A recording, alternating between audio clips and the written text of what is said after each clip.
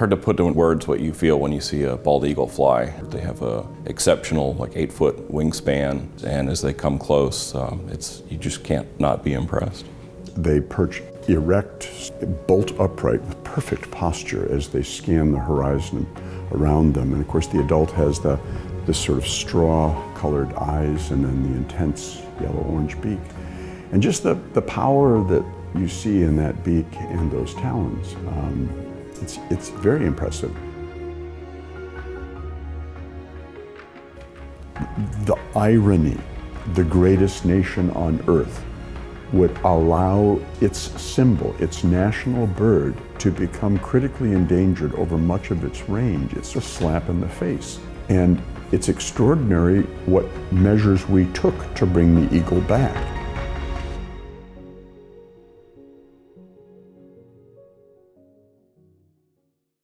The bald eagle was a very common bird across North America. The early settlers and the early explorers, their notes show that bald eagles were encountered very frequently around the Great Lakes and around the coasts, but they were seen all throughout the United States.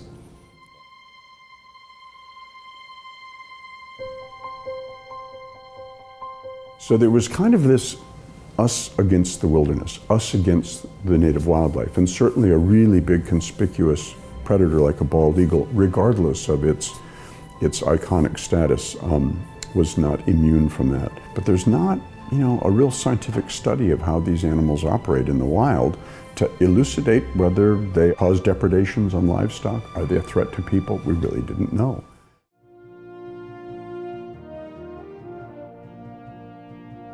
Story goes that he's coming back from a New England visit, and he's on a train, and he looks out the window and he sees a lone, huge tree in a field, and there's this monstrous nest with a bald eagle there, and he has this thought, I wonder what it would take to be able to get close enough where you could actually record the home life of the bald eagle.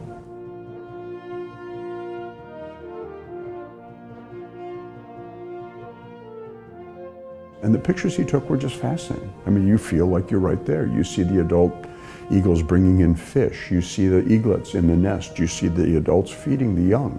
And it was a wonderful insight into the domestic life of the bald eagle. He was also studying what was in the nest. It was mostly fish bones, muskrat bones, some waterfowl bones, but precious few chicken bones, no sheep bones, and the bones of no small children.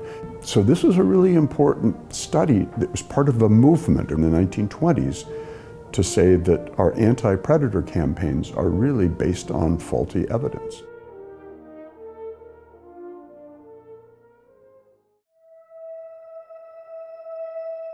DDT and other pesticides were really useful in fighting malaria and other disease, but the unintended consequences became very clear in the 50s and into the 60s. These pesticides would get concentrated in the ecosystem, invertebrates would pick them up, and then their predators would eat them.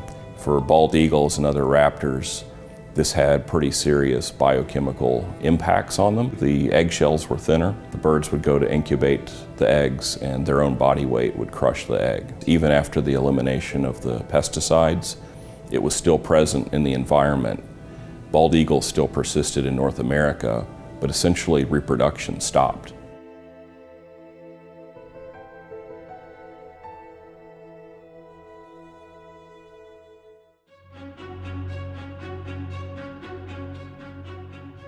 So in 1983, we had our first successful fertile egg. The following year, we actually had our first hatch. And it's so amazing to see the national bird at hatch because it's 3.5 ounces of not a whole lot of fury. The downy feathers are matted wet on it. And then in a matter of hours, the downy feathers dry out. And as soon as they do, they immediately fluff up. And you have something that looks dinosaurian and reptilian, and all of a sudden it looks adorably cute.